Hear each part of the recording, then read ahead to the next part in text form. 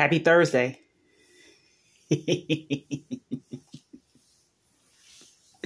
How are you? How y'all doing?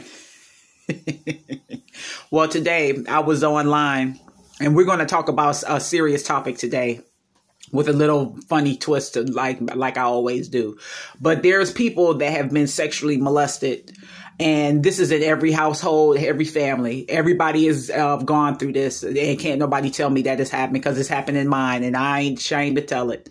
Because there were child pedophilia in my grandmother's on my grandmother's side, and that's why a lot of we go through so much in relationships now, because of the distorted figures in how we were raised. It's not okay. It's not okay to have sex with your father. It's not okay to have sex with your mom. That's not normal. And people need to be redirected. That's not normal behavior to have sex with family members. It's not normal. So that's why we have, I see people I've dated and they've had weird relationships with their siblings and cousins, like they run them. Well, right there, that shows you what's going on in that family. True story. But it's time to get our families back on track and break the generational strongholds and curses, so our kids won't have to deal with that. And that they would be in loving relationships with family members that are non-sexual.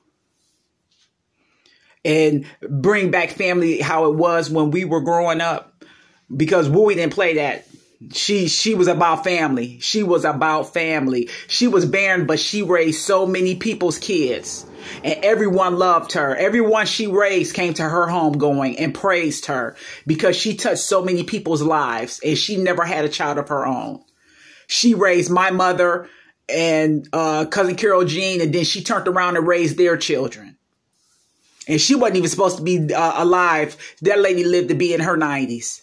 Because of the blessing that she was to so many people. That's why God gave her such a long life. Because she blessed so many children, and so many children loved her. And don't say that she didn't have her ways, but she loved kids. And it showed, because at her home going, every kid that she raised was at that funeral. Every one of them. And there was a whole lot of them. A whole lot of. But y'all have a happy Thursday. Get ready to get me some breakfast. And y'all have a wonderful day. Peace.